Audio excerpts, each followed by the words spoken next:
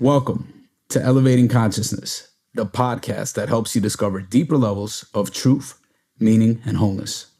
I'm your host, Artem, and our guest today is chaplain, educator, and author.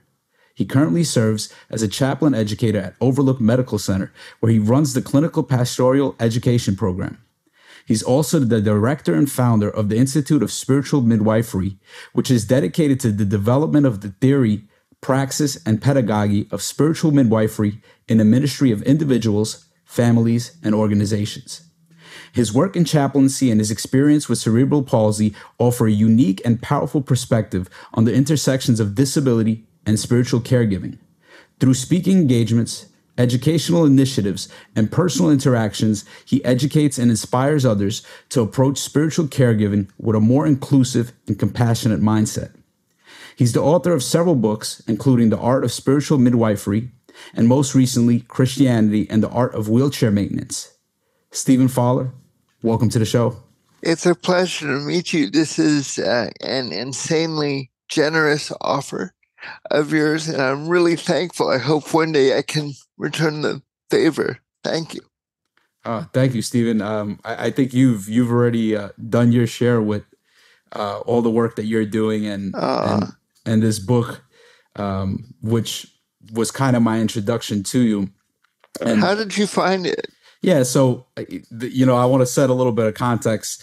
So I ran across The Art of Spiritual Midwifery as it was one of the books recommended in John Vervaeke's new lecture series called After Socrates. I'm not sure if you're familiar with John Vervaeke. I'm not. Yeah, well, I'd like to be. But, yeah, well, we could chat more about him, but yeah, he's he's a big figure in the fields that I move around, and okay. So he has this whole lecture series called After Socrates, and he's really big on dialogos.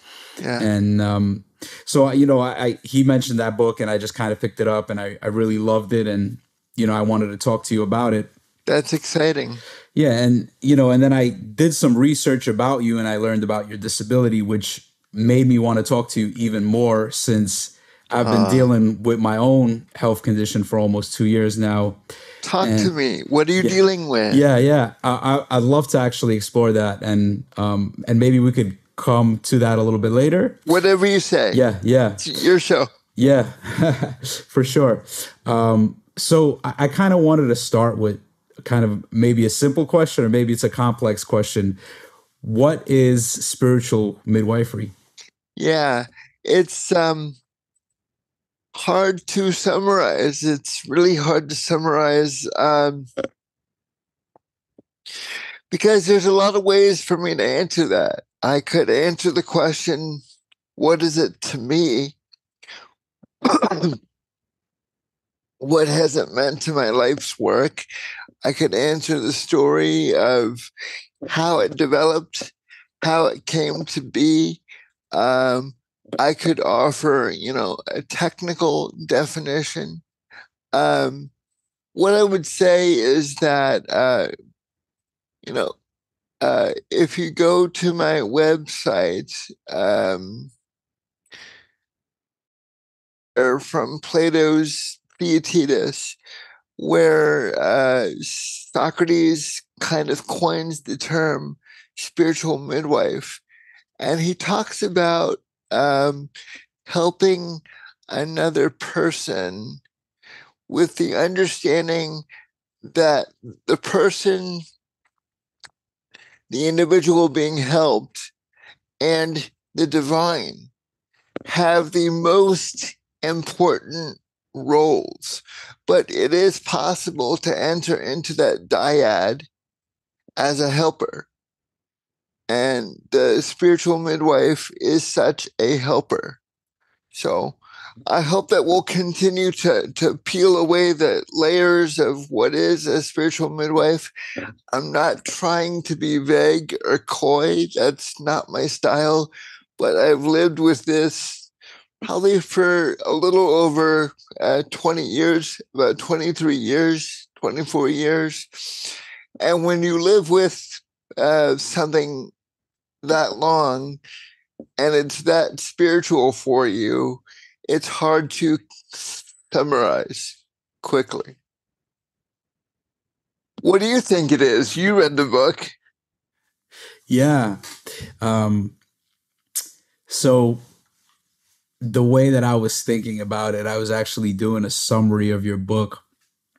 And I the way that I try to explain it was basically, or the way I was understanding it was that you're using the metaphor of the midwife to represent a spiritual counselor or a transformational worker. And spiritual midwifery is like a process in which the transformational worker uses presence and dialogue to help birth what is emerging in another's experience. No, I really like that. That's nice. It's succinct, and it's true. I think that, midwifery is a medical metaphor. And as a discipline, um, midwifery might be the last discipline that is committed to wellness and generativity. All of the other disciplines are pathological, meaning they focus on disease and disease processes. If you go to a rhenologist, they're going to look at your kidneys. If you go to an oncologist, they're going to look at your cancer. Those are disease processes, but you encounter a midwife actually when things are going well, when your body is doing what it's supposed to do and you're trying to bring forth new life. And most people going through that process benefit from help. So there are plenty of bold and courageous women all over the world who give birth unassisted, but probably more than 9 times out of 10, if they're given a choice, they prefer to have help. And the spiritual midwife is that kind of third party helping person. Socrates in that dialogue by Plato describes and defines the role of the third person helper. But I also found a lot of embodiment of that in the parables of Jesus out of my own tradition. And, Jesus doesn't talk about what it means to be a midwife, but you kind of see the character of Nicodemus struggling with that paradox. He asks rather pointedly, how can I be born again? What does that even look like? Do I have to find my mom? What am I going to do here? Like, how do I even do this? And so it's a holy mystery, but I think these luminaries of philosophy and religion, and it's a path that I've really enjoyed understanding, deepening, following, and I love it. Yeah, there's actually a lot in the book where you speak about Jesus and Socrates as being these kind of major sources that represent the metaphor of spiritual midwifery. I think it's interesting that they both gravitate toward this language as being male. I've had some male readers say, your book kind of gives me the cooties and I don't want to read it. It's about women stuff. And I've had women read it and say, hey, are you appropriating something that really belongs to women? But without of any kind of blush or hesitation, both Socrates and Jesus find life and purpose in this metaphor. And I think I'm in good company to use it myself. Yeah. And, it seems to me that at the heart of spiritual midwifery is dialogue and dialectic. And maybe we can explore how dialogue in spiritual midwifery is different than a typical everyday conversation. What are some of the principles that guide this way of conversing with somebody? I think that oftentimes in a casual conversation, um, the the locus of gravity is oriented toward the mutual reduction of anxiety. So if you pass someone and they say, "Hey, what's up?" You try and say something natural. You're trying to avoid awkward, and that kind of anxiety reduction mechanism really guides every exchange. What are you doing? Not much. How about you? Not much. Cool. Peace out. See you later. And there are 1,000 variations of that. It doesn't matter if it's, uh, suburbanites at the local barbecue. There's still that mechanism. Here's what I'm doing. I want to brag a little bit, but I don't want to make anybody uncomfortable. So I'm going to stay away from politics and religion, which are the only things I talk about. I only talk about politics and religion. And so that's kind of the social construct. And I think psychoanalyst Eric Berne talks a lot about this dynamic in his seminal work, The Games People Play. And most people have this kind of way of using dialogue essentially as a pastime, or even worse, a game, a transaction to get what you want, to mitigate the interaction, and to move on. Spiritual midwifery then is going to go perpendicular to that. It's going to want to gravitate towards meaning and understanding, consciousness, and transformation. Yeah, that, this, a lot of what you're kind of saying reminds me of, what you're saying kind of reminds me of how people tend to converse. And then spiritual midwifery, this kind of more honest, connected, meaningful way of dialoguing with somebody, really reminds me of this practice that I do called circling. Wow. Tell me about circling. Take me around the circle. Yeah. Well, circling is kind of, it's concerned with what it's like to be here right now, us two being here right now, what it's like to be here together and on the connection. Yeah. And a lot of times, conversation it's us two talking about something else. Yeah. Where circling kind of brings you right to the knife's edge of what's here in the connection. And actually, I feel like this term, I've been hearing this spiritual midwifery term kind of in these spaces that I'm moving in. And there's the circling and it's intertwined with a lot of what John Vervaeke does. And he does this dialogos practice. How is Vervaeke spelled? How do you spell that? It's Vervaeke. Yeah. Okay. No, it's Vervaeke, John Vervaeke. Okay. Yeah. So a lot of what he does with dialogos, and he actually started working with Guy Sengstock, and Guy Sengstock is like the guy who first started the circling practice decades ago.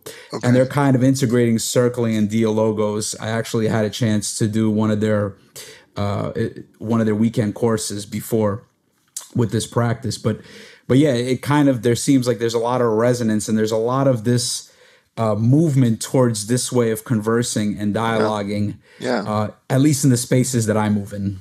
Yeah. Yeah. That's very cool. You know, you move, like you say, in certain circles long enough, and you pick up more and more clues, more and more names, more and more thinkers, and the pathway is never ending. So thank you for that name.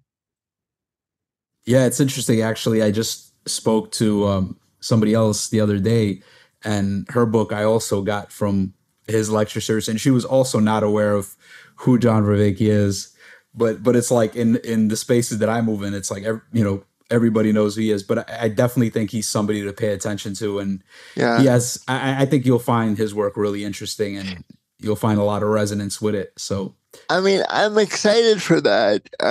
I've kind of left strictly um, academic circles because I think um, perhaps in the tightest of those circles, there's this tendency to go broader and broader and broader, and you could never go broad enough. You could circle the whole globe, and you'll be accused of being a narrow reader.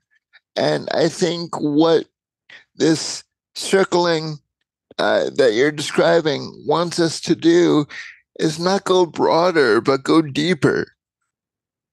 And so, without helpful people like yourself, it can be hard for me to get new names of people to dialogue with. yeah, I'm glad to be kind of a catalyst for that and provide that connection. And that's part of why I do this podcast, is to introduce other people to thinkers like yourself and authors and speakers and people that are kind of exploring these different topics. It's very cool. Yeah. And, you know, I actually, the other question I had that's also related to dialogue is this notion of dialectic. Can you speak on what dialectic is and how it applies to spiritual midwifery? There's like, again, with all of your questions, there's about 4 or 5 points of entry each. Dialectic is very etymologically akin to dialogue. Those words are very, very similar. And in fact, the word philosopher is a word that we use somewhat anachronistically to the Socratic tradition. He didn't call himself a philosopher. He called himself a dialectician, somebody who likes to talk to people. But within the expansive course of Western philosophy, especially with Hegelian dialectic, dialectic takes on a unique meaning and function within philosophy. And in the famous Hegelian dialectic, you have your thesis and your antithesis, and then your synthesis. This kind of new thing. And this is kind of a philosophical recite about as organically or naturally as E equals MC squared. This is just one of those equations of life that everybody picks up. And so I think that a lot of that language is cemented in Western thought around Hegel and those times, but it certainly precedes Hegel. And in my own work, I point heavily toward Heraclitus, who echoes strangely of Lao Tzu and the Tao Te Ching. And when you talk about what happens with opposites and between opposites and the interdependence of things that seem like they're different, but they're really two sides of the same coin, all that's dialectic, right? It's just dialectic kind of without the jargon of philosophy. So I think that then kind of touching on dialectic from a couple reference points in dialogue, hey, there's you in your apartment, and there's me in my basement, and there's a connection between us. What do we call that connection? One thing you could call it is dialectic. There's this kind of this new third thing between us that we've created. It wasn't here at 10:55, but it's here now. It's this kind of living conversation where you might grow and I might grow, and even after we've long gone, whoever finds this podcast, like you and I could be long gone. We could end up on a submersive tomorrow. Maybe that's too soon. At the bottom of the ocean, and here, but this thing that we constructed lives on and changes things and has its own life. So I think that dialectic is closely related to dialogue. In my work, I use the term playfully with more than a wink and a nod toward Heraclitus. It's Heraclitus who is credited with introducing this philosophical term, logos, to Western thought. Logos, which is the root of so many words, logic being one of them. And but it's also a powerful word in the history of Christian theology. And John was actually from Ephesus, where Heraclitus did his thing. And Heraclitus has this quote, all things begin with the word. And, 500 years later, John will start his gospel by saying, in the beginning was the word. It's practically a paraphrased quote. So I think this reverence that Heraclitus had toward the logos lives on in this tradition of midwifery, and also in different spiritual and philosophical threads. Yeah, this aspect of dialectic, which is like playing with opposites. Yeah. I have this little saying, this little phrase, which I would say kind of in my head sometimes, and or just like this feeling, yeah, I'm playing with paradox. Like I'm playing with paradox, and it feels to me like dialectic has this kind of element. It's like we're bringing things in, and we're bringing, your viewpoint and my viewpoint, and we might be bringing opposing viewpoints, and then seeing what emerges through integrating them. Well, this is embedded in the word paradox, and it's thoroughly a Greek construct. And the idea is that you got at least two truths.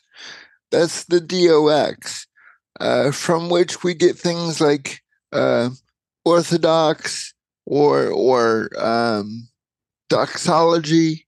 And you got two truths, and these two truths seem to be at odds with each other. So how does that work out? And you actually have that same kind of construction in the word parable.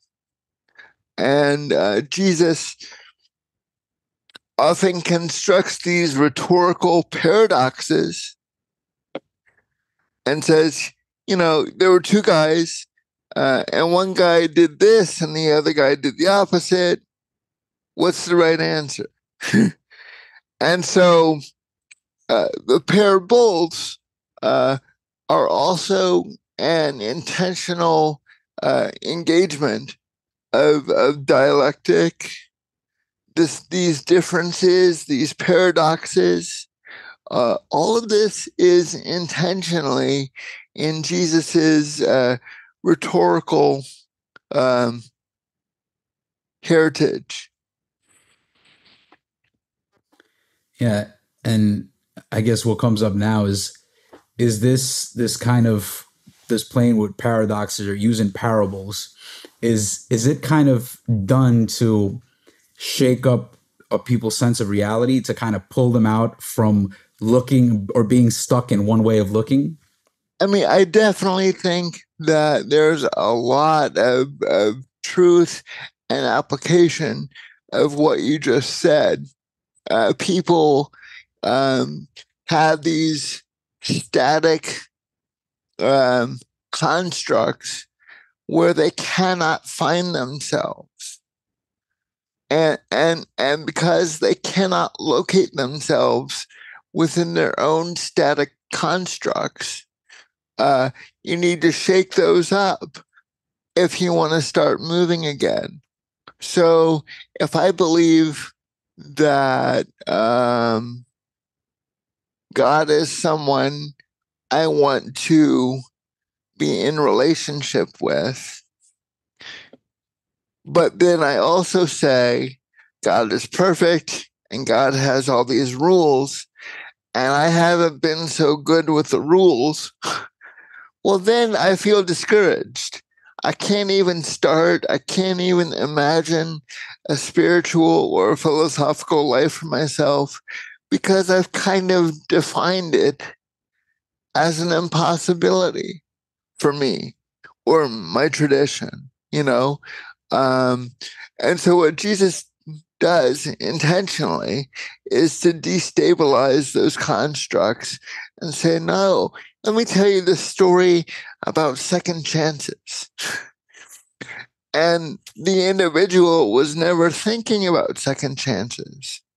So, absolutely, parables and paradox are ways to use rhetoric to help people move beyond the structures that they place themselves in, or maybe their tradition has placed them in.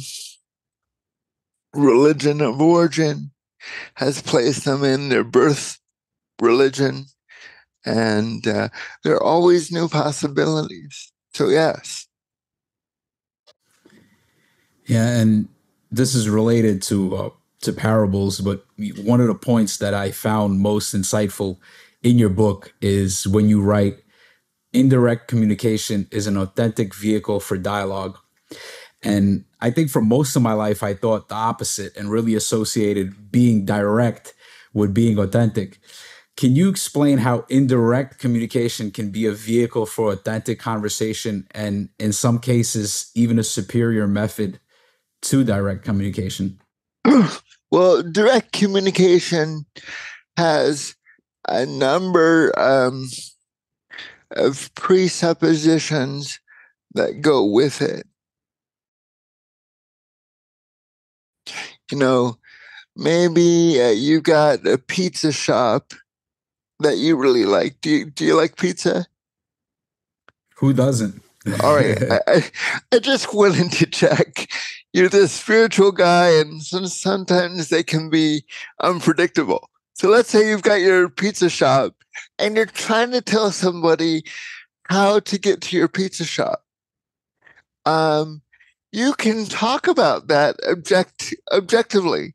You can say, get on this train, get off at this stop, make a left here, make a right there. And you can navigate someone objectively, because where the pizza shop is inherently objective. The spiritual life, however, is inherently subjective. So I have my spiritual life, you have yours, and us growing and deepening is not the same as us trying to get to the same external location. So already, you have assumptions about what it is you're trying to communicate, and that don't apply to this conversation at all. And, maybe you learned that having an open mind is really important, but you learned that in your own way. And maybe you learned that in a painful way. You would never objectively say, well, I had a closed mind until I dropped 2 tons on my foot. And so what you need to do, friend, is do what I did. Go ahead and drop 2 tons on your foot.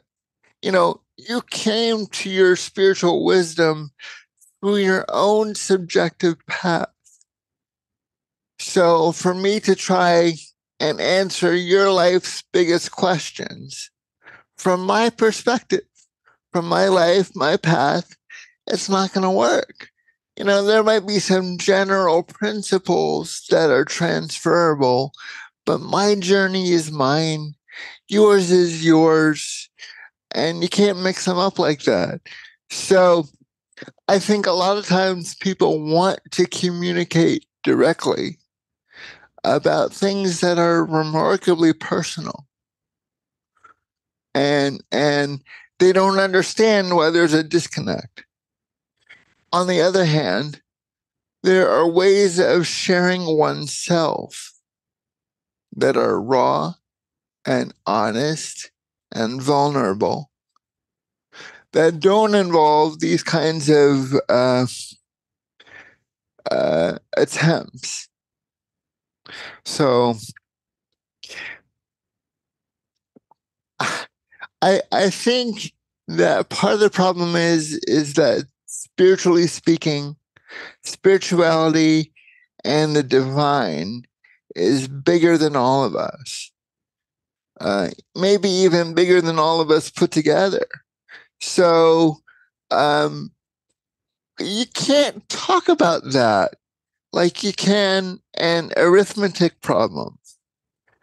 Nobody has the perspective that you would need. So we think we're communicating, but it doesn't work so well.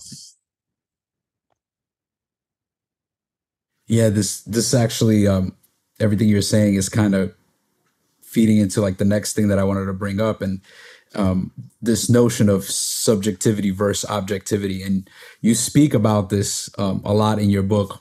You write a lot of interesting things about this dichotomy. And I think in particular, this is important to me because I think in particular, people have this, I feel like people have the sense that there's an objective reality. And if we all just get the facts right, people just don't have the right facts. If they had the right facts, then we can find what is true.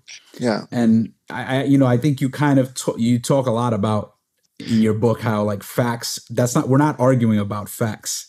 Yeah, I don't think that we can argue about facts in that kind of way.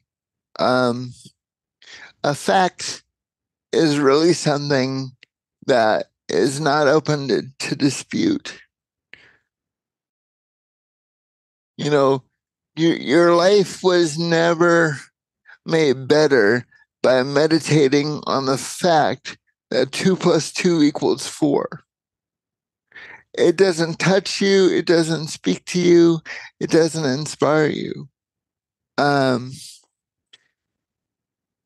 So I think that, yes, especially when a lot of people do want to enter into spiritual conversation, they think that talking about the dogma uh, of their tradition, which is a kind of fact, like it is a fact that Catholics believe X, Y, and Z, and that Jews believe A, B, and C. Those are kinds of facts. But talking about those facts is just as fruitless as talking about any other fact. Where the spirit moves subjectively.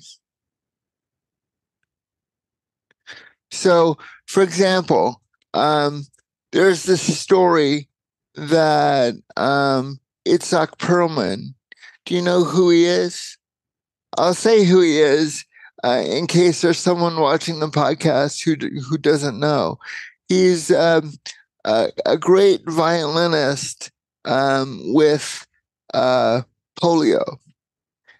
So he's known as being a disabled violinist. And one night he's giving a concert. I think it's at the Met, and he walks out to the center of the stage, because when you're a violinist at that level, you can have the center of the stage all by yourself. And he walks out there and he sits down and he pulls out his violin to get it ready for the concert, and a string breaks. It's the unmistakable sound of a string breaking.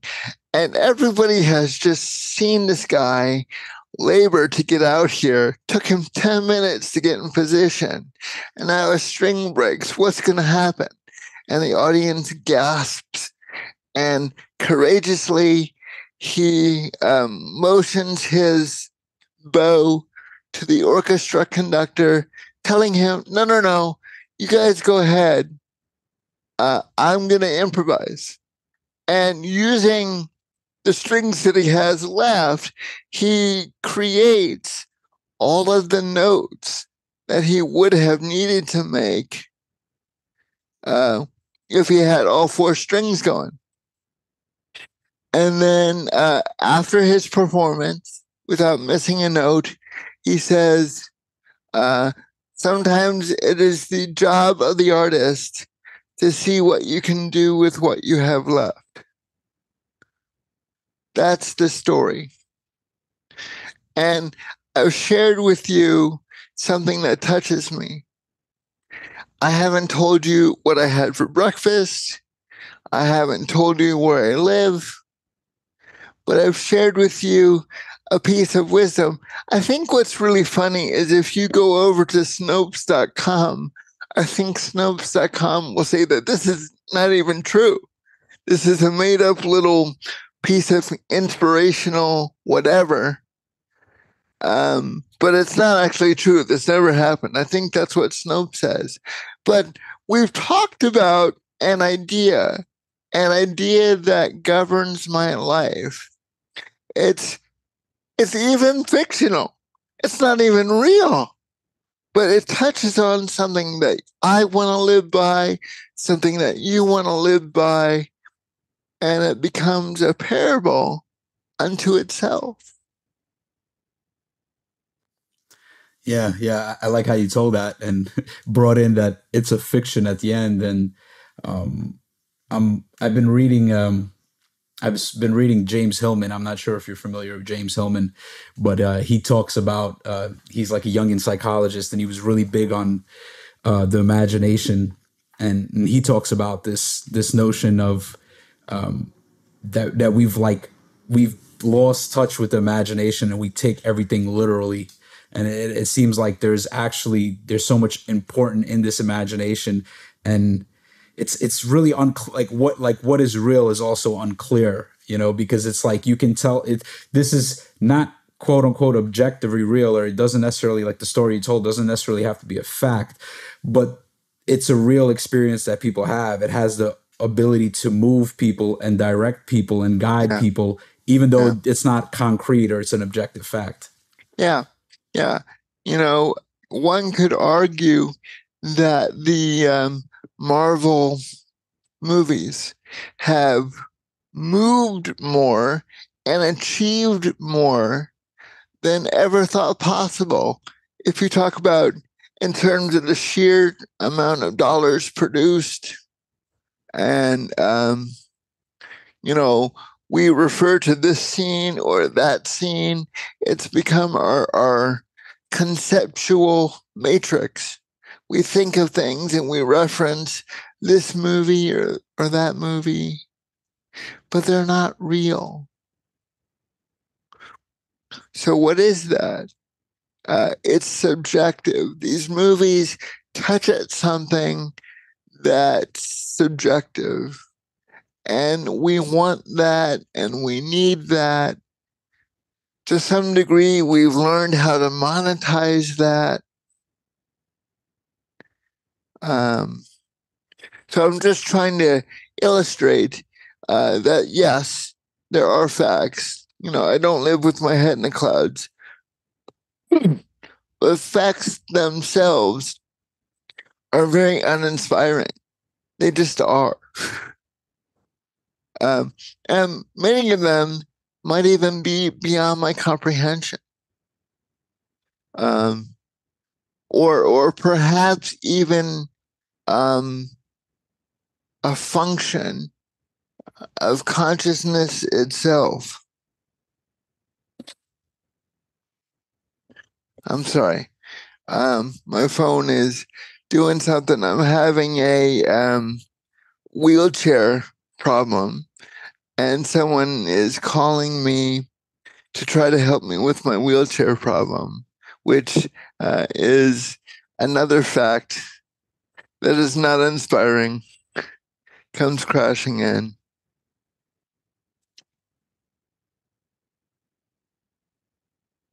Sorry, I was muted there. Yeah, I mean, you're bringing up the wheelchair thing, and I want to speak about that too. Yeah. And but maybe before we go into kind of disability health, like say somebody is kind of in this kind of space where they want to be a spiritual counselor or a transformative worker, and they want to engage in this kind of process of spiritual midwifery. What are some barriers to spiritual midwifery? What are some things to avoid when engaging with someone in this process? Well, I think that when you're trying to take up the process for yourself and to make it a part of you and to really learn how to do it, or to experiment with it, I think that role is a very important role, ROLE. And when I am functioning at the hospital as a hospital chaplain, I have a role. I have been authorized to function in a certain way. And there are things that I do and things that I don't do in accordance with that role. I don't stay in touch with my patients. We don't keep in touch. And when they leave the hospital, by and large, our relationship has come to an end. I don't fraternize with my students. We don't go out for drinks and things like that. So there are limits to the role. And having a clear role can give you something to stand on when you're trying a new skill. Like if you're trying to learn a new skill and you're in an undefined role, it's just too overwhelming and disorganized, and you're not sure what is in accordance with a midwife and what is not. So a lot of times people try to enter into these, for example, in relationships that are deeply set. like with old friends or old family. And I would say that that's probably a mistake because those people already love you a certain kind of way. And if you go up on them and change the role and take away the best friend, the little brother, whoever you were to them before, it's going to be really painful for everybody involved. So I think that role is actually a great way to begin learning the work. And at the risk of saying too much, which is my MO, I'll just stop there. Yeah, you're open to say more. This is this is a place for you to speak as much as you like. I mean, so I'd say role and maybe a mentor, a guide. You will find yourself with new problems and new challenges that you haven't thought through, and it will be helpful to have a Sherpa of sorts who's traveled these altitudes and knows where things are. Yeah, well, you're somebody who's done this for a while. So what are some maybe big problems or challenges that you've come across related to what? Spiritual midwife. I like was learning it or what challenges were you talking about when you were saying that they would come across challenges? I was assuming it would be in the actual work. Well, yeah. So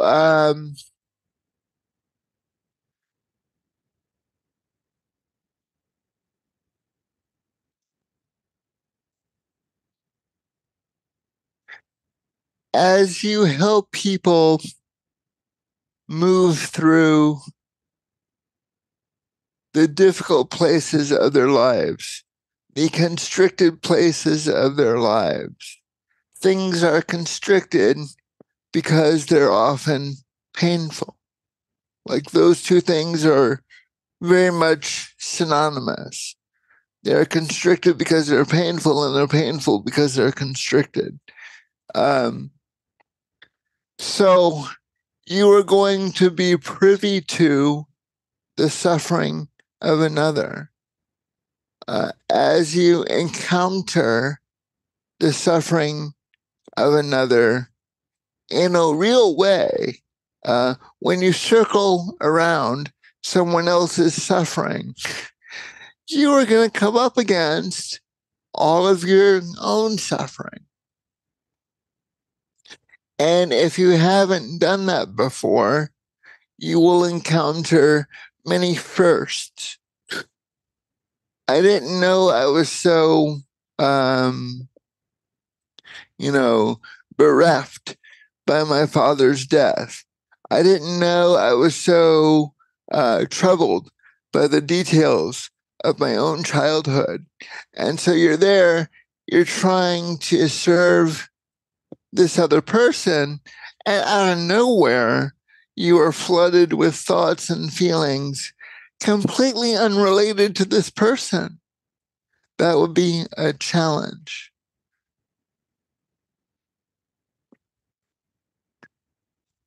Yeah.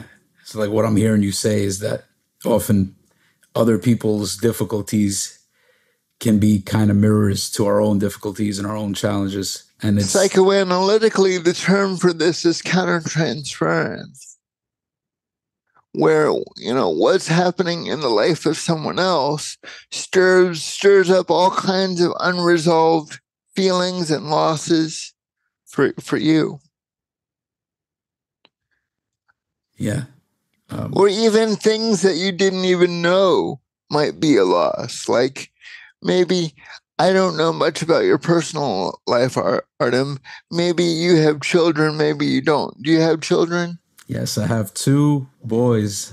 Okay. So like, all right, let's say someone is trying to start this off that does not have children, and someone else kind of gave up on life and went in when her child died. Perhaps this midwife in training, who isn't even a parent, didn't even think that would be a thing. I didn't even think you could lose your kid. And so you discover many harsh realities and reactions that you didn't even know you had.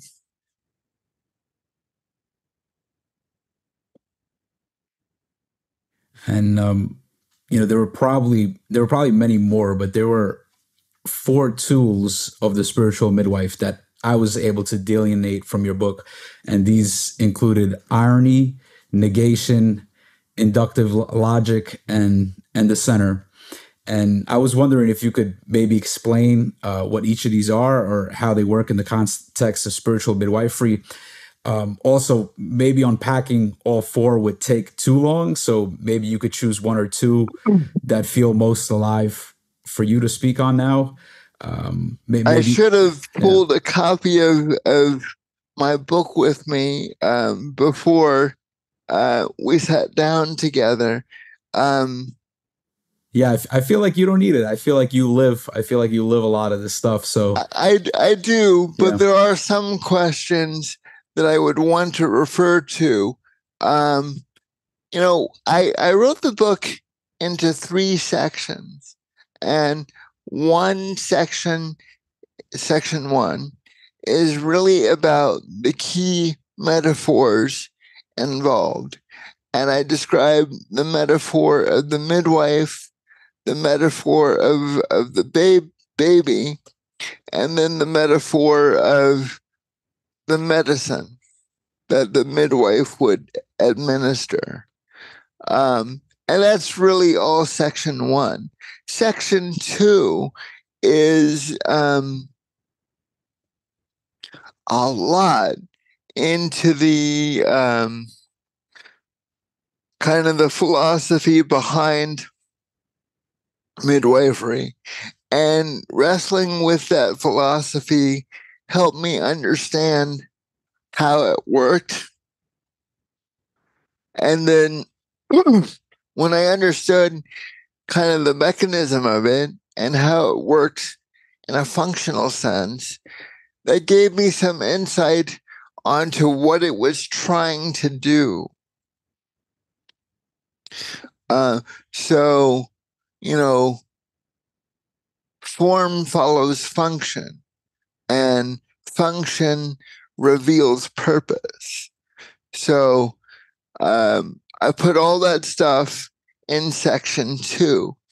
Most of my students get stuck on section 2 because it is its most abstract and theoretical of the whole project. And in that sense, I kind of kitchen sinked it when I wrote the book. I put in everything I had discovered along the way, because at the time, I thought it was going to be the last book I ever wrote. So when you think, well, I might not come this way again, let me put everything in there. So could you tell me, are you able to tell me in order chapters 4, 5, 6, 7, and 8? I would think that chapter 4 is direct communication and indirect communication. That's what I talk about there.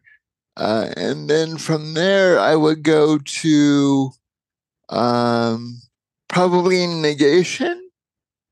And then from there, I would go to irony. And chapter 9 is the chapter on center.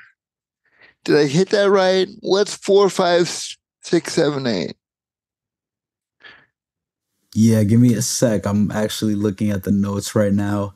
Thank you. 4 is the how and the what. Yeah. It was called, and then let's see. 5 is the pangs of Socratic irony. Okay. And then And then 6 is seduction, surrender, and And negation. negation. Yeah. Yeah. All right. Yeah, that's really good. That's really good. So these are nested chapters, which means you have to read chapter 4 to make sense of chapter 5. And you have to read chapter 5 to make sense of chapter 6, and so on. So I had more abstract titles for these chapters in an earlier draft. And when it came to publication, I wanted the chapter titles to be more vivid. So chapter 4 is about the how and the what. And what I really wanted to suggest in that chapter is that what you are trying to communicate is going to influence how you do it. And I think that people that are beguiled by direct communication, and they think that you can talk about everything under the sun as if it were a fact, they don't see the difference between the how and the what. They think there's only a what.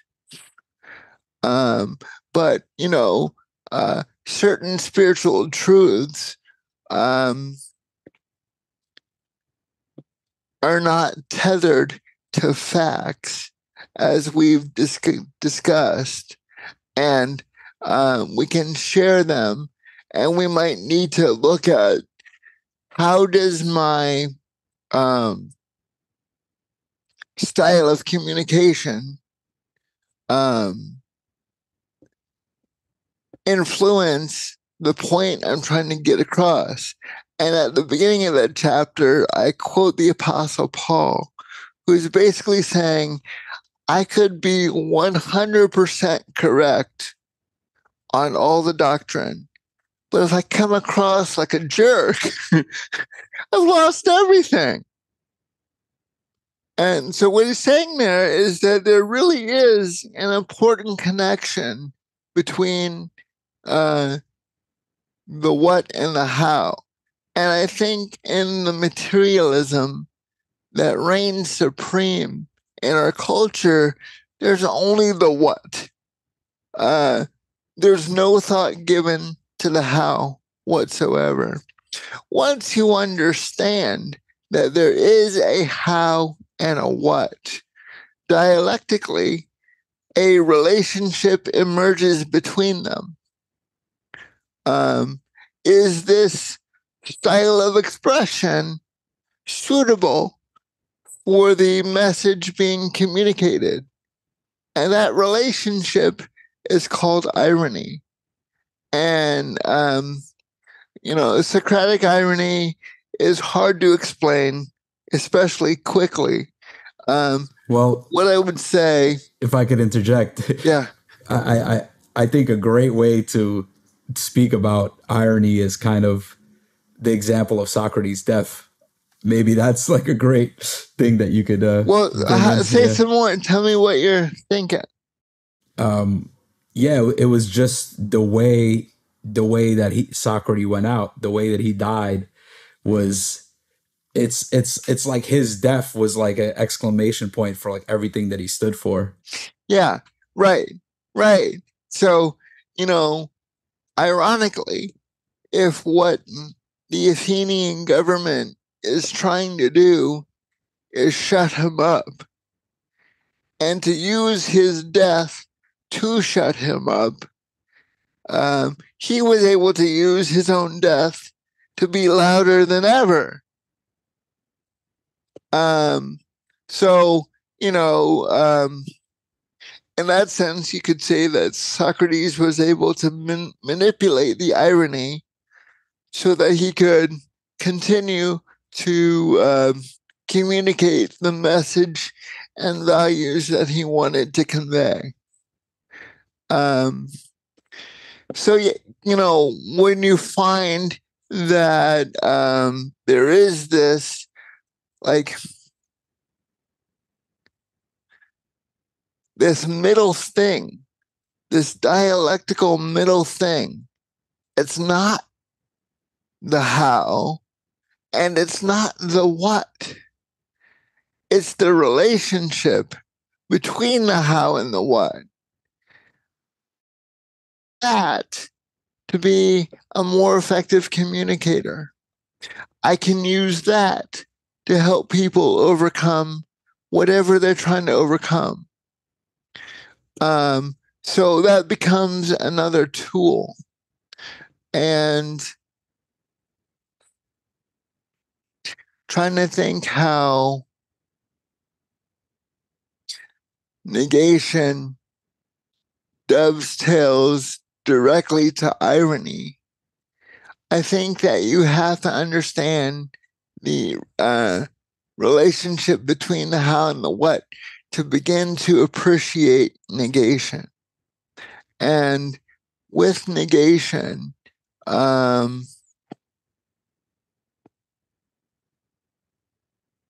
this is not how we typically offer help. We say, I'm an expert. I had the answers. I had the resume. I'm a cheerful person. I'm going to cheer you up because I'm so friendly. I'm so wise and so, holy that I'm going to help you out and make your life better just by hanging out with you. That is not what needs to happen. That person has to face a difficult spiritual task in themselves. Maybe they have to grieve, maybe they have to mourn, maybe they have to face fears. I don't know what they have to do, but it's difficult. Sometimes it's as difficult as death itself. Sometimes a person has to die. I can't cheer someone up or make their death better because I was nice to them. How arrogant is that? So negation says, okay, what I need to do is I need to interact with this person as to not become a distraction, but help them do what they need to do. Is this person going to be helped out because I shared my life story? I gave all my pearls of wisdom, or because I was there, able to be there in a way that helped them face whatever fears they had? Being liked is like crack in this culture. We all want the button pushed. We want to be liked. We want people to subscribe. Everybody wants that like. Everybody wants that Facebook like. And that is probably the most addictive substance in the world today, is being liked. And negation says being liked is actually not the most important thing. Being useful is the most important thing. And if I have to go and do all the things I have to do to get you to like me, I might not do my best by you to be useful. So that's kind of how negation fits in there.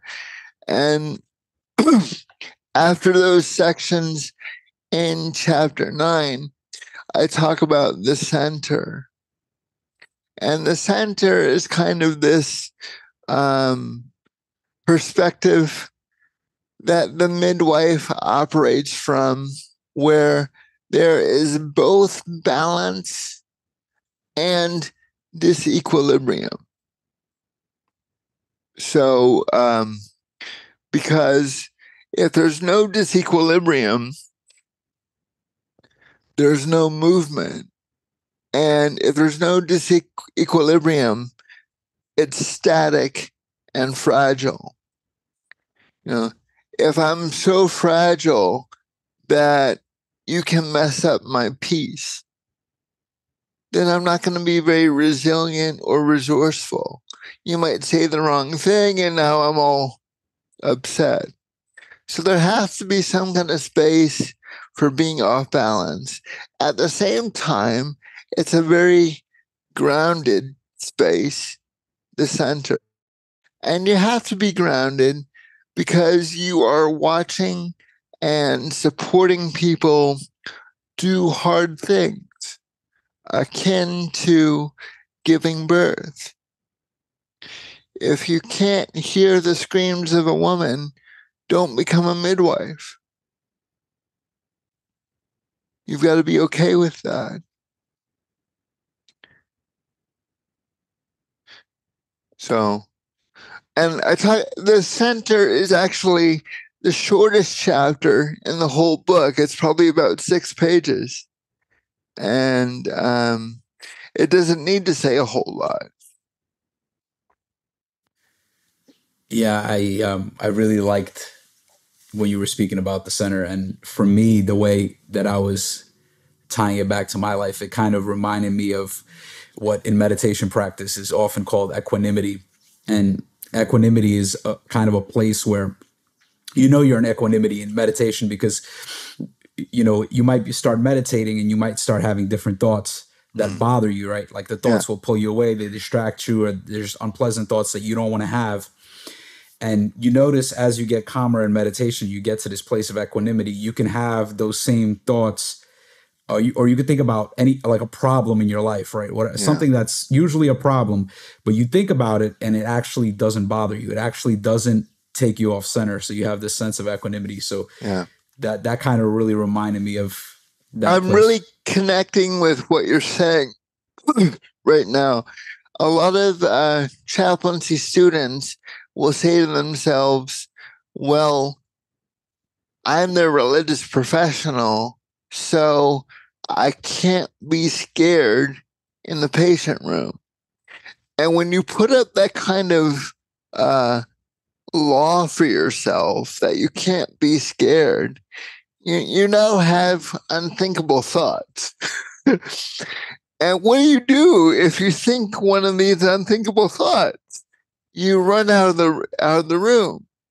And so what someone who meditates or someone who attends suffering does is they have to say, okay, there might be a new uncomfortable thought I've never encountered before. And maybe that will be more of a distraction than I would like, but it's okay. There's room for even my imperfections. And by allowing that room, when those thoughts do come, you can find your center very quickly. Here's that thing I don't want to think about. There it is. It's not going to freak me out. It's not the end of the world. And it has less and less power. But once we say, I can't feel this way, I can't think that way, I can't have these ideas, that's a very fragile place. And you're not going to be very effective if you're that guarded. Yeah.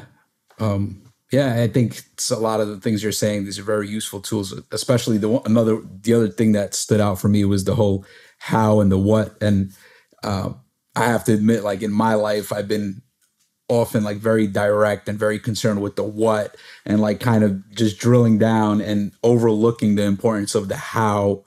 And I think recently I'm really tuning into that, like, well, it's the tonality of how you say it and it's how you approach it. And it's not just what you say, but it's the manner in which you say it. I think that's really important. And I think at the end of the day, the how might be more impactful in the world. Like we have our various whats, but it's really in the how. And, because Socrates was a master of his own how, we're still talking about him today. 2,500 years later. So I think there's just a tremendous power in that how, which is often overlooked for short-sighted reasons. Yeah, so I think right now would be a good place to kind of get into the disability health thing. And this is something that I've been meaning to talk about on my podcast. And I've wrote about it a little bit in my newsletter, and all the people in my life that are close to me know about it. But in August 2021, so almost 2 years ago, I had COVID, which created an adverse reaction in my body, and it seems to have damaged my spine, and that led to impaired sensation and strength in my lower body, and ultimately made it very difficult to walk. And I always kind of pictured, for the last almost 2 years, I thought I'd share this story after I recovered. I'm like, oh yeah, I'm going to do all this stuff and I'm going to recover, and I'm, the hero's journey, and I'm going to come out. And, it's been a while. It's been, almost 2 years, and it hasn't really improved much. I've done a lot of different stuff. I've done a lot of physical therapy, alternative treatments, a lot of stuff. And there hasn't been much improvement.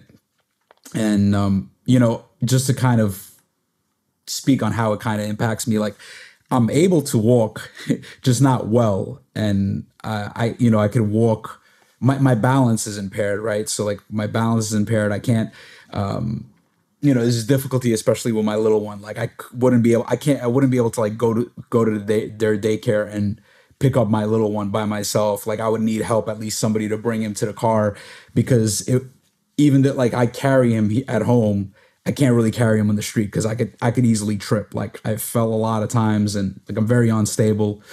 And I can relate. I can relate. Yeah. And, and before this, my whole life, I was just very healthy, very physically active, in the gym all the time, yoga all the time, probably one of the healthiest people I knew. And kind of, all my friends were like super shocked. Like I'm like the healthiest one. I'm like the one that everybody would look up to in terms of health and taking care of himself. And yeah, and it's I guess the way I've been dealing with it is, there's been waves of grief where it's like, the way I see it is there's kind of these two sides of the coin, and one side is hope, and another side is fear. And it seems like whenever there's hope, fear is close by. And so it's like, I hope I'm going to get better. And then there's like kind of a fear that I won't. And I've been kind of trying to live in this in-between space, just being present every day and just taking it day by day and trying to do what I can. And, I wanted to speak to you, and I think this is a good episode for me to speak about this condition for two reasons. One, your work with spiritual midwifery, and also your own lifelong disability. You've been dealing with the complications of cerebral palsy for most of your life. All my life. Yeah, all your life. And, that includes being wheelchair bound. And maybe you can explain kind of what cerebral palsy is, how it's affected you, how you've learned to deal with it, and also what advice or words you have for someone who is also dealing with a disability or a health issue such as myself. Well, I really want to thank you for sharing. And I want to acknowledge that what you're facing is hard. And I'm happy to share my situation. I think that one of the things that's different between the two of us is that my disability is the result of a birth trauma. So I was injured during the birth process. And so my disability is not genetic. I was fine. I was born without diseases or anything like that. But I got a birth trauma. That alone is kind of interesting for someone who will eventually claimed spiritual midwifery as his vocation. And I know how trauma can go. But that said, I'm 50 years old now, and I've had decades of my life to make peace with what I have, what I can do, and what I don't have. And 2 years ago is not long. So time to really wrestle with that.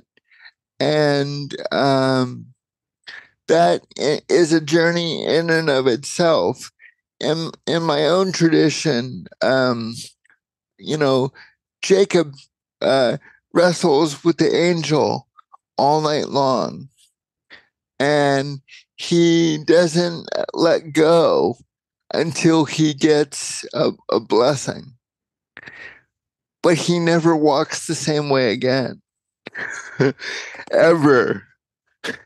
But he has that blessing of being touched, and he gets a new name, and that's where the name Israel comes from, one who wrestles with God. So sometimes it's the hero's journey of how does our hero overcome?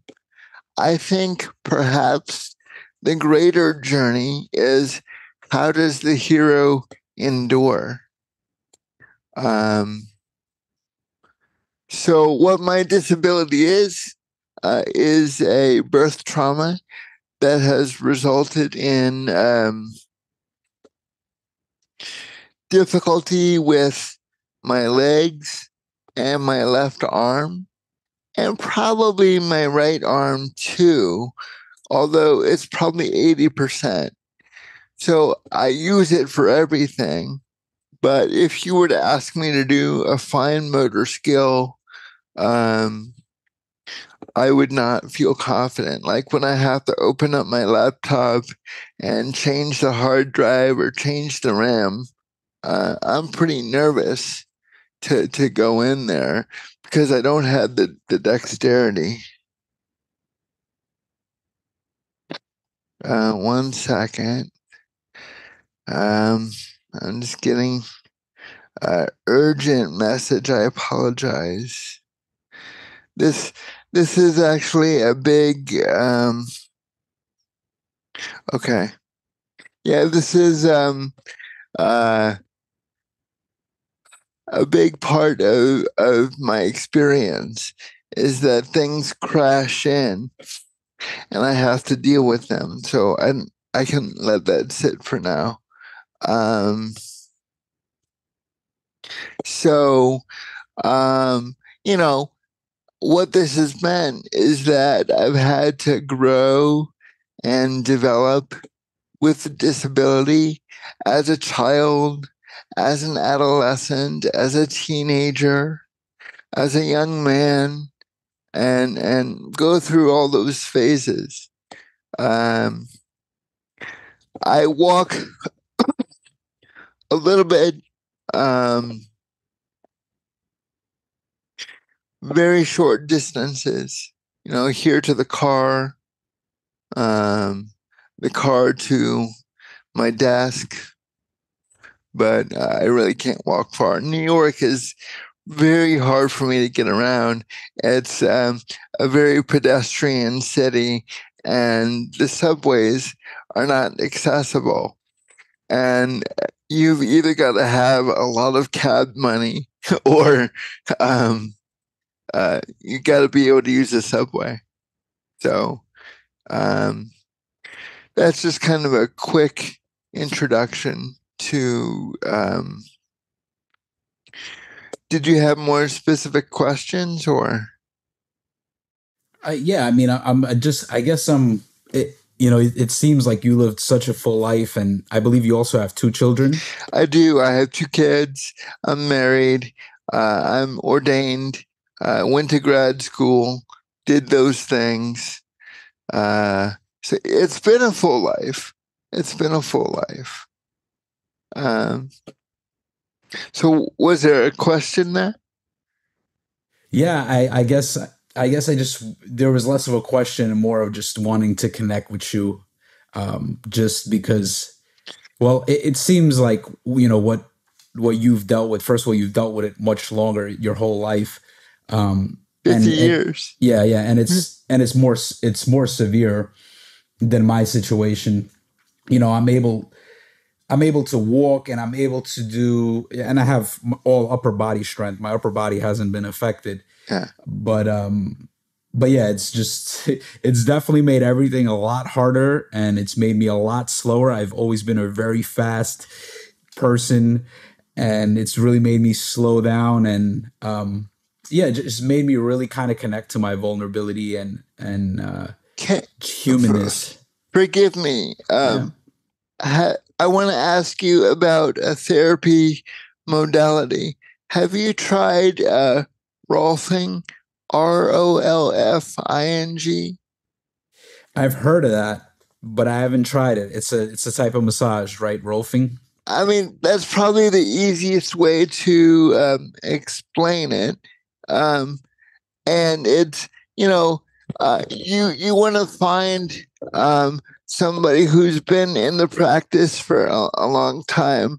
There are always, people who are learning the art, but someone who's been working with bodies for decades just has an embodied sense of knowledge. Occasionally, my body will work itself into situations that are really painful. And I can't take it into the shop every time I feel pain because it would always be in the shop. But when I get really locked up, I found Rolfing to be one of the few modalities that actually makes a huge difference. And since some of what we both struggle with is in fact neurological, perhaps it'd be helpful to you. Yeah, that I'll definitely look into that. I have at one point looked up Rolfing for whatever reason. I was just like researching it years ago. Yeah. And there's a lot. I'm actually in New York, so there's a lot of practitioners of different modalities here. Just try and find someone who's been at it for a while. You want the benefit of the experience, not the bargain rate discount price for someone who is trying to build up a practice. For sure. I mean, I'm lucky that I don't really have pain. My hips get really tight. I have a lot of like tightness in my hips, but I don't have pain other than that, which is great, because if on top of that having pain is. Based on what you described, I think it's worth a shot. You might have to try a few sessions for it to take hold. So don't just give it one and done. But the only downside, I would say, is that I haven't found an insurance company that covers it. So you're probably going to be paying out of pocket. You'll need to get more sponsors for your podcast, and then you can pay for it out of pocket. Yeah. If anybody wants to donate to my recovery fund, that's right. It's already been costing a lot and a lot of time and a lot of energy and just to come full circle, in full disclosure, this cough that you've heard me make once or twice is something I picked up in 2020. I didn't get COVID during that season at all. But I developed a cough, and I have not been able to get that thing to go away. And Yeah, I'm somebody who talks for a living, and I've already got a lot of compromises and limitations, and I don't need that one. S- Yeah, yeah. Actually, it's crazy because I've heard so many stories, and when this first happened, I thought it was long COVID, so I was in like all these groups, and like I know a lot of people that still have issues with their smell. Also, stuff in the throat, like always like having to clear the throat, like always feeling like not being sick, but feeling like you're about to get sick.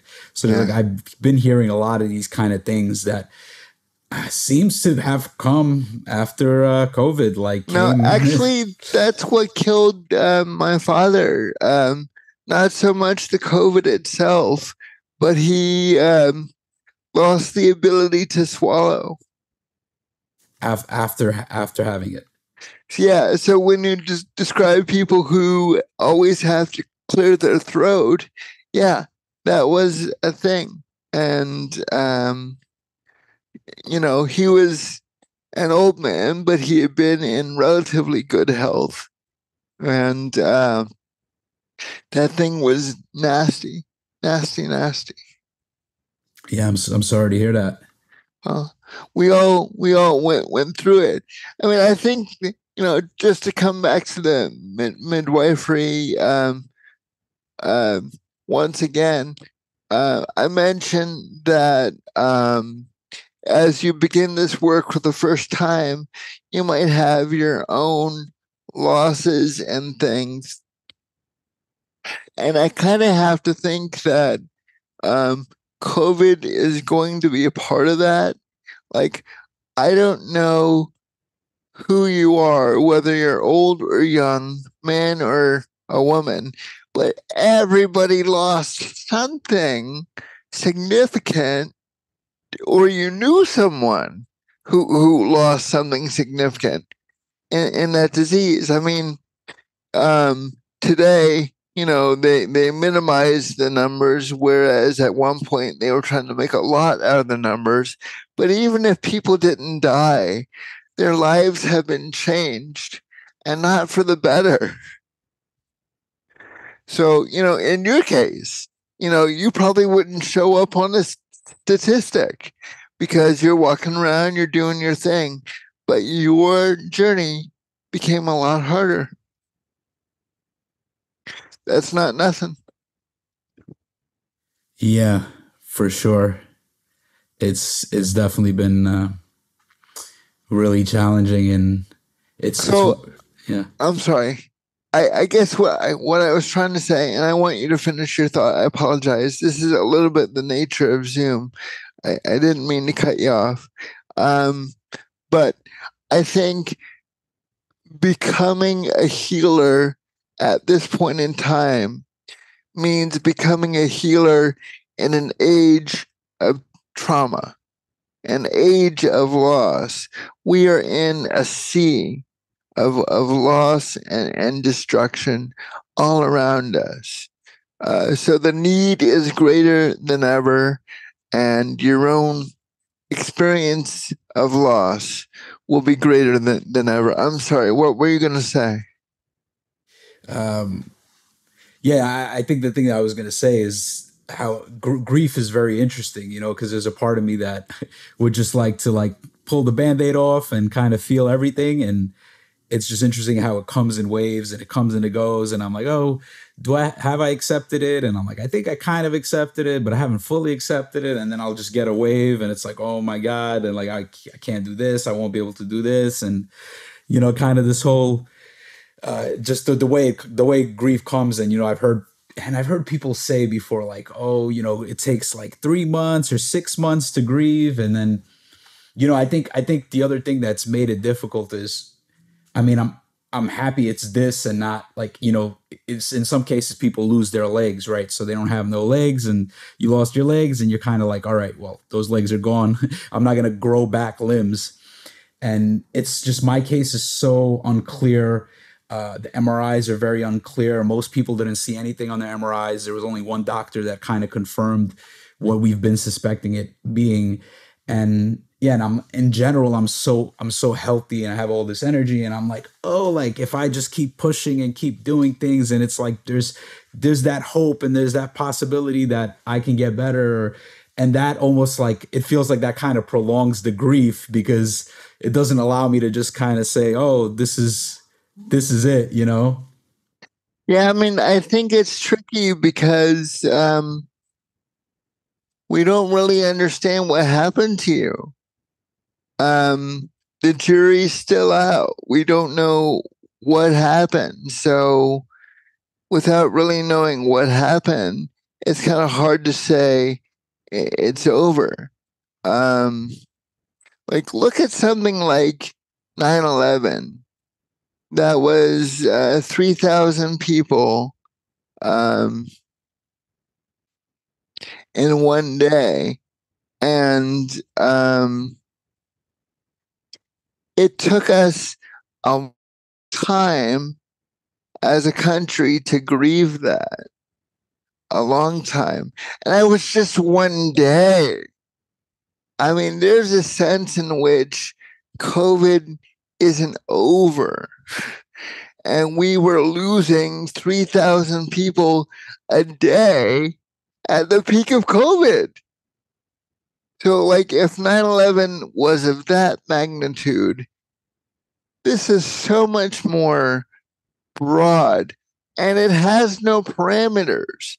It has no beginning and it has no end. So, how do you grieve that? So, I think that maybe the only thing that you can grieve for sure is certainty, because we don't actually know what happened to you, but you are changed.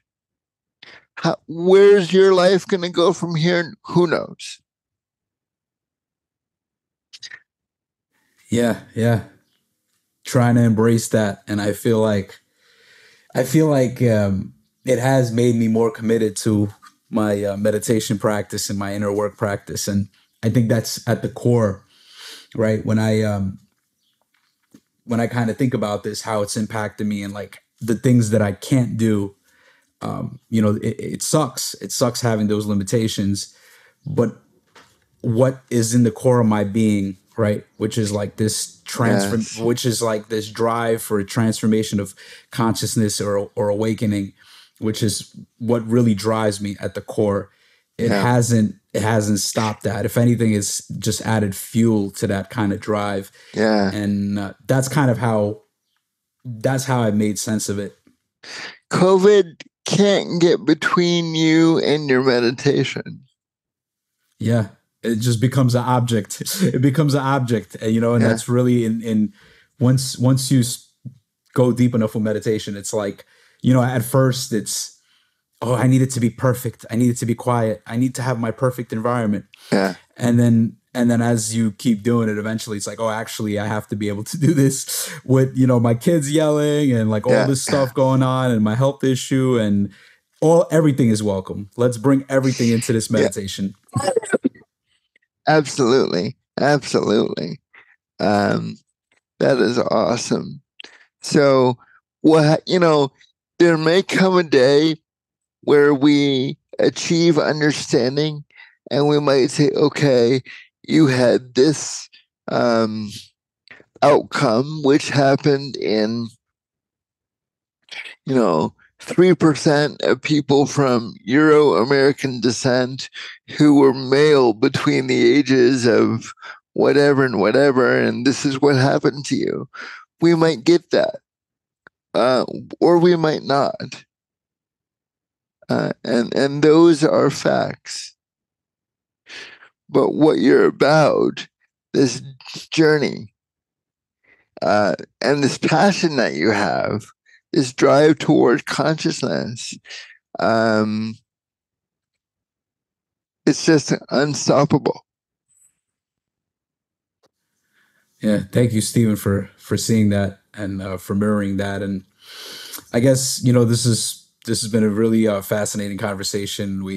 really got into spiritual midwifery, dialogue, dialectic, subjectivity, objectivity, some of these tools of spiritual midwifery, including irony and negation. And, we got to connect on this health and disability and these kind of challenges that, I've come to realize that everybody goes through it, whether it's, even if it's not a physical disability like you're facing or what I'm facing. Everybody's dealing with their own challenges and their own loss and their own grief. And Yeah. So I've really enjoyed connecting on all of these pieces. And, is there anything you wish I would have asked or anything else you want to share before we kind of wrap up? Well, what I would say is that this is a very, very new space for me. I'm a busy guy. My life is full. And, a lot of the extra time that people have for hobbies and stuff, I use just to catch up. So my life is tight. I'd like to add, I've got a new book coming out this year. I don't have a date yet, but I would very much like to send you a free copy when it does come out, because you've been awesome and welcoming and supportive. And, I just really feel sincerely thankful for the chance to share my life's work. I know that when you were asking me about the chapters, like I wrote it in 2000, 24 years ago, and then on top of that, it took another 12 years to find publication. So it is near and dear to my heart, even if the material seems rusty. I'm just not inclined to reread my own stuff. It feels a little narcissistic to do that. But I love the material. I thank you for the chance to share it. I hope that this is the beginning of our conversation. I really enjoyed talking to you, and I hope that you'll approach me about anything. Yeah, thanks so much, Stephen. And wow, you wrote this book in 2020, and so you must have been like 24, 25. It's amazing to write something of such depth and integrity. It's fascinating that at such a young age you were able to put something like that together. And I'm also curious, maybe you can share the title of your new book and kind of a little bit about what it's about. Yeah. Plug that in. Yeah. So